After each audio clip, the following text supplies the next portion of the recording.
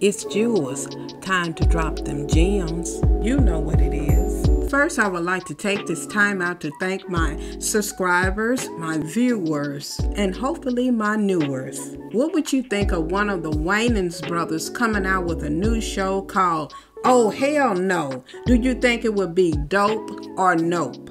Or could it be a laughter of jokes? This show is supposed to help you overcome your fear. Would it be a cheer or a leer? Should he expand it to others rather than his peers? Would you be down with this or call it weird? Can't wait to hear your comments on this idea. Time to drop them gems. Helping you get over your fears are certainly a great idea, especially with all the things that's going on around here. Make sure to like, comment, and subscribe.